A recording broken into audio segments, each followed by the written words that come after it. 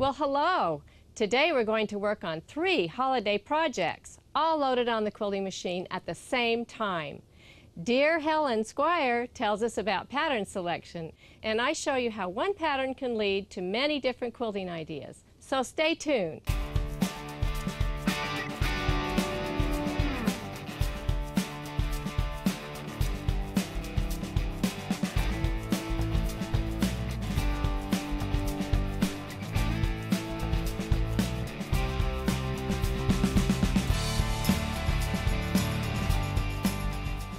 I'll be showing you some time-saving tips as we work on these holiday projects later, and we'll also be taking a look at the comparison quilt exhibit. But first, Helen Squire is here to talk with us about pattern selection. Welcome, Helen. I'm so excited to have you on the show. My pleasure to be here, Linda. It's a pleasure to be working with you. I have admired, your books have been out for years about these patterns, and you just have this eye of what to know to put on the quilts, and so hopefully you'll be able to share some of that with us and give us some ideas on how we can make these patterns fit on our quilts. So. Thank you. That's one of the reasons in Helen's Hints I give more than just here's the pattern. I tell them about scale and proportion, and I tell them some design rules. And one of them, when they say to me, what should I put on my quilt, is, well, what type of quilt is it?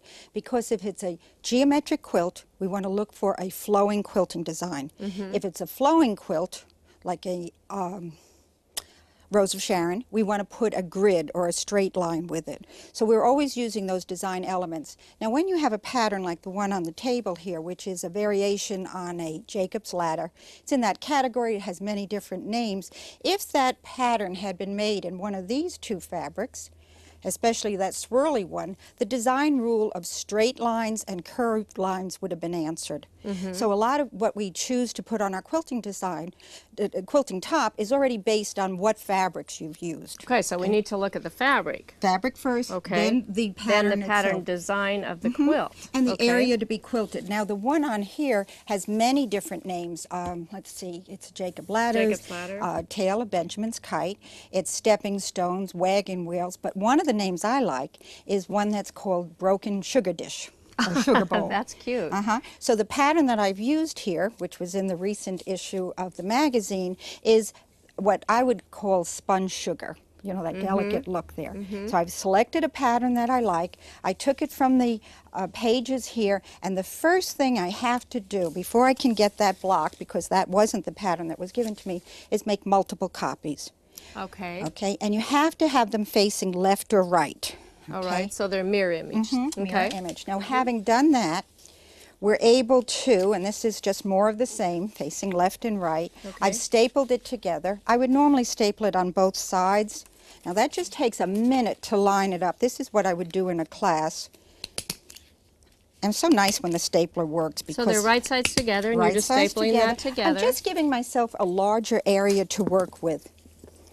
I'm also measuring accurately, and usually I just rip this because that works just as well, but we'll do it very professionally today. Okay, now what I've done is I have multiple copies of the same pattern, some facing left, some facing right. Okay. At this point, and this is the whole trick of this, is you take it and you roll it down and you stop at the place that you think you like the design. So having done that, I would make a new copy of it, and I would make 4 repeats and fold it in. Now here's a block, but maybe that block, because this is an old quilt top, is not 9 inches square. It's 9 by 9.5. That happens a lot, and it's not just old quilts. It's oh, it's new quilts too? Yes. Okay. Yes. So when we go to addition it, we might want to take the pattern and have selected one that's adjustable, that I could have stretched this out a little bit more or closed it in a little bit more. That's a great idea, because when I want to echo around the outside, I still want to be the same distance from the edge of the square. Right. People will notice this that, is excellent. but they won't notice this part of it. And you would have your coordinated border that went with it if that's what you wanted to use. With the corner that looks just and that's the pattern that we're working. Great. And by the way, that's the pattern I think you're going to be. Yes, this is the one that will be offered on the website, so the viewers can download that free. Okay, I have something else I'd like to show you, though. Okay. this is what I'm really known for, and that's a muslin master. And I think it's because I'm a graduate of the Fashion Institute in New York. I used to work in the garment center, and I'm used to feely, touchy fabric. So at the moment when I think I know what I want to do, I'll stop and I'll design 1/4, 1/4 of the quilt. Okay, so you don't need the muslin to be the whole thing, just Plus the 2 quarter. inches, though. Okay. And the 2 inches is, am I going to reverse the pattern, rotate it, flop it, all of that. So I'll work it out. Now, I put this over the pattern. We had the quilt top, and I've traced out the area to be quilted. Here are my blocks. Here is the open area, and notice how it goes into negative space. Yes. You know, some people think one pattern is going to fit in there exactly. It doesn't work that way. So we see a couple of the nice things in here, and I'm going to reach over and grab a tissue paper because I'm going to mark this with my actual finished decision. Okay. So right now I'm still. So you're gonna, once you get this, you're gonna mark it. I will mark this probably in indelible ink, and when they ask what's indelible, when it smells, when the pen smells, it's not going to come out. Okay. But right now I'm still at the planning time, so I've marked off this. It doesn't have to be very accurate. It's just almost like a scrap paper. Okay. But you can see through to I can see through to see the areas. Now, seam allowance is very important, and you know how seams are pressed. But right now, we're just going to consider what was the lineal look of this. What was the image that we liked? And I would really like to connect because the eye thinks it wants to connect this Jacob's ladder. But if I took a ruler and ruled it here, you know, this line is here, this is there, that's there, and it would not be straight. Right. So we're going to quilt it so it looks straight. Okay. By using something, and this is, you know, Sue Patton. I do. She has a wonderful idea of where you fill in a given space by hitting the mark. So I would have determined that the space from here to there, which would have been my straight line if that was possible, I'm going to do a curvy shape along that space. By using the quilt as your guide. I see. And you remember that first fabric we showed you where the curls went with the straight lines. So we've answered every design principle. We have a fudge factor. We have something we can adapt. And it's going to look nice. And it's going to be easy. Yeah. Okay. And like fast. That. And fast. So we have that. That's the major part. Now, if you let me show you another book. This is one. I'm their editor. That's why I'm allowed to say they're wonderful. Because they're wonderful editors. I know them both. They've been on our show. So. Oh, good. Yes. Good. All right. Now, we have that blank space that we were using there with the sugar bowl pattern. If you wanted to see a book, see a pattern you want, there's wonderful proportion wheels. And you take the size that you have, and you dial up the size that you want, and then you look through the window, and that's a reduction. And that tells you how to reduce it. And you can get those quilt shops. Quilt shops are very nice, mail-order companies, copy places, and art supplies. Okay. I have large ones because I can see better, but they come in all sizes. The math is excellent. I firmly recommend it. So we have a design we want, but what has happened here, a couple of things. We have the markless way of doing it, and that again is using a tool that Pam Clark has.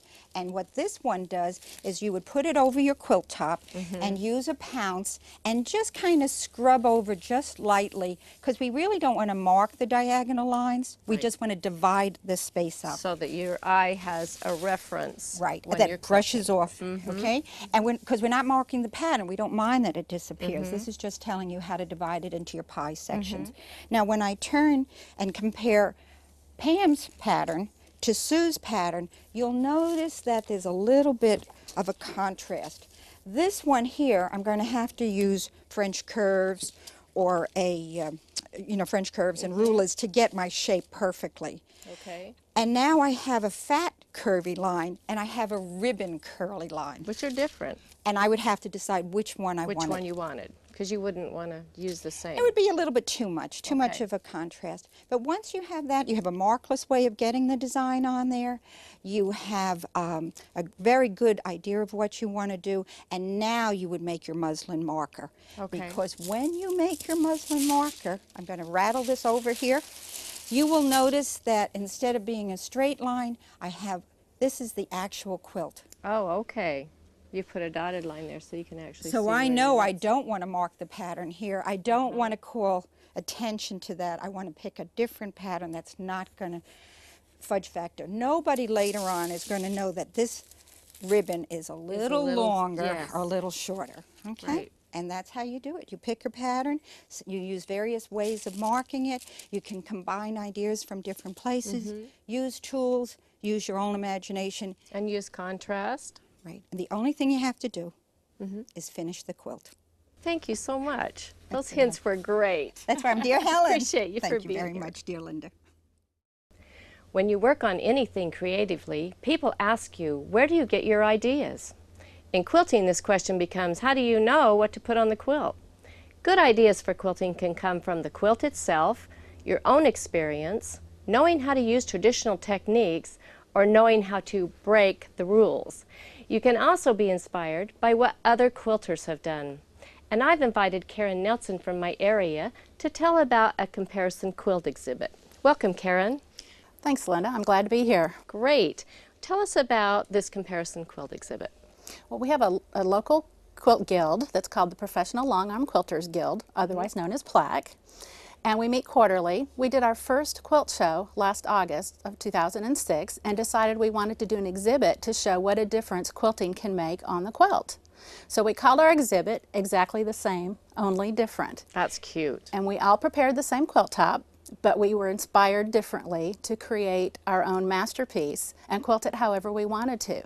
And as you can see, the sky was the limit as to the creativity that these ladies and gentlemen put into their quilts. I was amazed when I saw it. It's just phenomenal. The reaction from the public was great. I continue to get comments from people who attended the show that were so impressed by that exhibit. It was just amazing to see what a difference a different style of quilting could make on each quilt. Even the thread choices made a huge difference, and each one is its own style, isn't it? Yes, we all had our options to choose whatever thread we wanted to use, whatever embellishments, batting, however we wanted to create that quilt and make it our own, we were able to do. Now, where does this go? Do they just take their quilts home, or what are you doing with this exhibit? We actually have the exhibit put together, and we want to make it available to guilds to have as a exhibit at a meeting, or even to put in as exhibit as their show. Hopefully in 2 more years we'll do a new one. Thank you, Karen, for coming and letting us see this quilt exhibit today. I'm working on 3 projects today, all at the same time. I decided, since I needed to get them all finished quickly, the holidays were coming up, and I was going to use the same thread colors basically on all of them, I loaded them all at the same time. Since they were wall hangings, they would be against the wall, and I chose just a nice flannel for the back, put my flannel on, my batting on, and then I loaded my quilts, just stitching across the top and then doing the stabilizing on each one, so then I could come back and finish the freehand ideas. The first one I'm going to work on is called Elves on a Roll, and I've nearly got it completed. The first area is going to be some finishing here of the cross hatching. Now I have an extended base on my machine which comes out like this, so you can see I have a little bit more surface to work with, and I'm going to use my ruler so that my lines can be straight. And I've already completed some of the cross hatching in here, so I'll go down, bring my thread up, and take just a couple of extra little stitches there to secure it. Put my ruler where I want it, and I'm lining my ruler up with the edge of the just a 1/4 inch away from the tip of these other squares, and that's going to put me right in line where I need to be. And I will just stitch over here, and then I'll put the ruler on the back like this, stitch across, and then this way. Now you never want to cross your ruler on the right side of the needle, because that could be very dangerous for your hand. So you want to make sure that you keep this on the left side as you're working with it. And again, I'm putting this a 1/4 inch inside of these tips on these other squares to give me my line to quilt. And down here like this. Now I want to finish putting the lines in these squares, And I don't want to have to stop and start so many times. It's better for me to actually stitch in the ditch as I follow this line down. I was right in that seam. Very important. If you're going to stitch in the ditch, it's got to be in the ditch. So I'll line it up like this, pull it down to the corner. And I don't want to stop right in the corner. What I want to do is take little tiny stitches one way in the ditch, and I'm thinking in my mind 15 to 20 stitches, so those were very close stitches. Go down and bring up my thread, and then I can trim both of these threads off. So that completed the cross hatching there. Now I have only one side left on this border, and I'm going to put a beautiful freehand leaf design in here. The first thing I'm going to do is put the stem in, and I notice on this one that I swung out a little bit this way and then back in. So on this one, just to make it symmetrical, I'm going to swing out a little bit this way, and I'll show you. I'm putting in my stem now.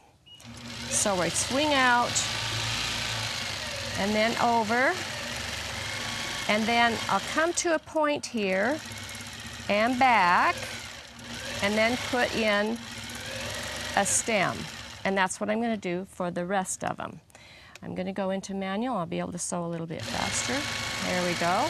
Point and down, and a stem. Follow this stem down, the original stem that I placed in there. I follow it. All of the leaves have a direction. They're pointing out to the end of this motif and back. Over, and you see I'm filling in the entire area there, making sure that I fill that in with the quilting. As I come to the middle, I'm going to put a leaf that's rather straight right in the middle like that. Then I'm going to come back out. I'm making this stem about 1/4 of an inch away from the other one, and I need to reach out into this area with the leaf, so I fill in that area, put the stem in, and then the very same thing. I come about 1/4 of an inch away from this edge because I will be binding it, and I don't want that leaf motif to go underneath that binding. I want to make sure that I can see the entire leaf. So when you get near the edge, you want to make sure that you don't take the leaf clear to the edge. And that fills in that entire area. It really is a very pretty motif to put in the border. And this is kind of a dead end border because it ends at each side. And so it's particularly good to put in an area such as that. The leaves are going both directions. And I'll end right here. And I will do my little stitches again. I just kind of put my finger there to just gently prod the machine to move just a stitch at a time. This little wall hanging is called Festive Poinsettia, and it is simply fused onto the top, and then there's a hot ribbon technique around the edges of it. So what I'm doing is I'm outlining around the edges, and I'm going to turn this to a little bit slower pace so that I can use my handles down here once I turn on my machine like this. I can use my handles like this to stay really close on the edge on the inside of this leaf. And so even though it's fused on, that wouldn't stay if we were going to wash the quilt. And so I have to nail that down right on the inside of that hot ribbon.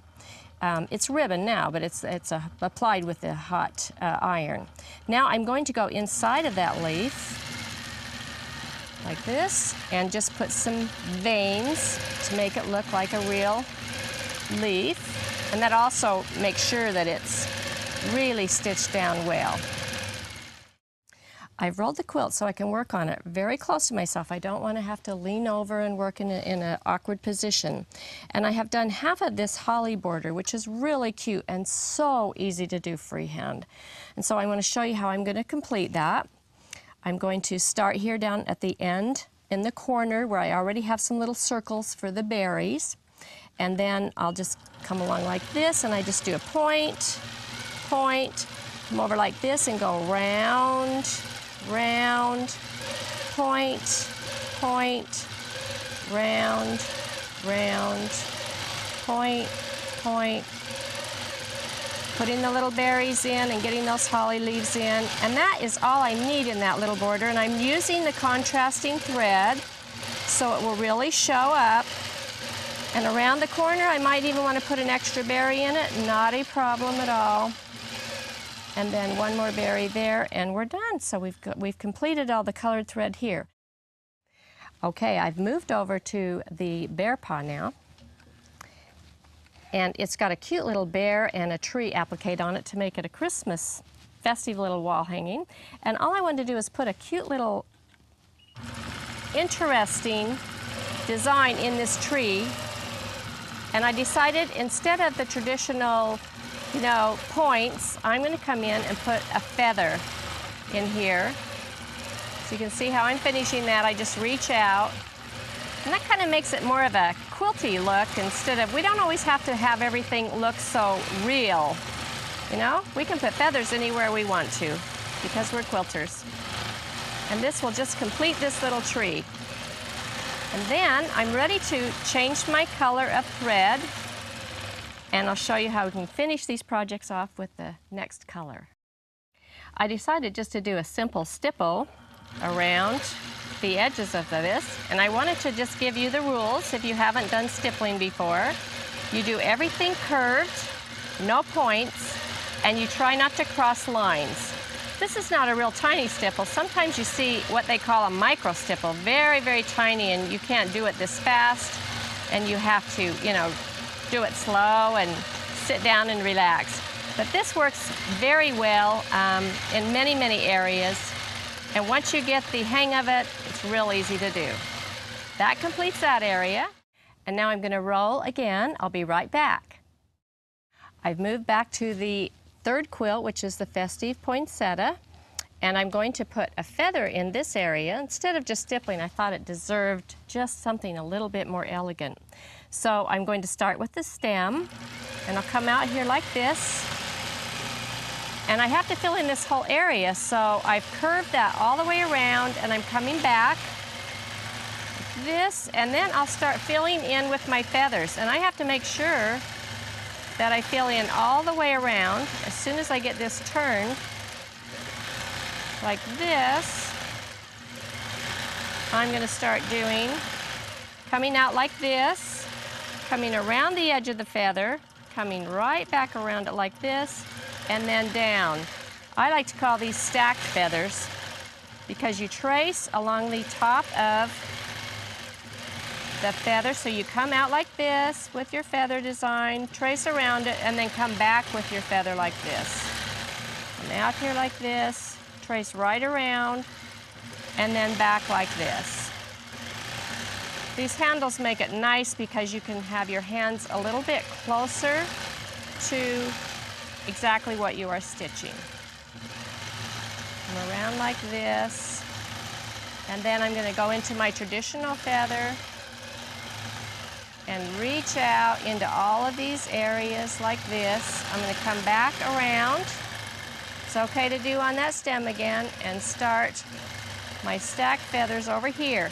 The nice thing about the stacked feathers is you can come right over on top of the last feather, and you see how I can curve that around and then come back into that area where the stem is and follow the original stem that I placed in there first. So around like this, follow it around, and that completes that little wall hanging. So one more row, and I'll be right back. I'm back onto the first quilt, Elves on a Roll, because I have this color of thread in here. And I have a round area here with a little applique in the middle. And the design that I'm going to do around is called pattern meandering, and it just gives it this kind of effect, just like pops right out of the quilt, and you can see that on the quilt. But what you want to keep in mind, you have your applique here and you have this area, is that you want to keep your pattern meandering completely perpendicular to this motif that you have in the center. And so I want to just kind of illustrate that so you could see what I'm doing. I also need to outline the elf, and I just have a little bit left to do on that, and I'll show you how I do that very effectively. I like to use the applique helper, and that allows my left hand to be even closer down here as I go around this motif and I outline it. You see my left hand can just guide it right around that applique.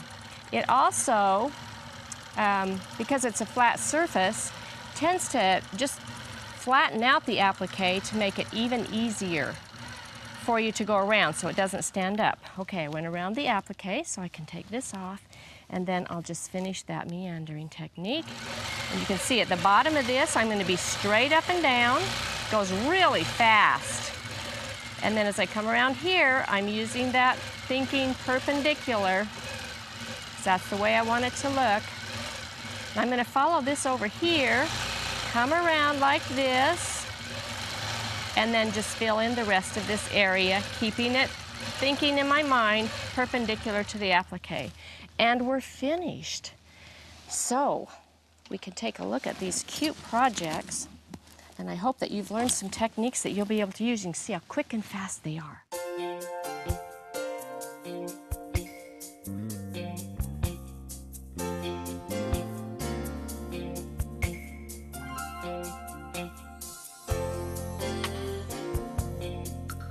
Next time on Linda's Longarm Quilting, we'll have a visit from one of the leading quilters in the world, Harry Wallner.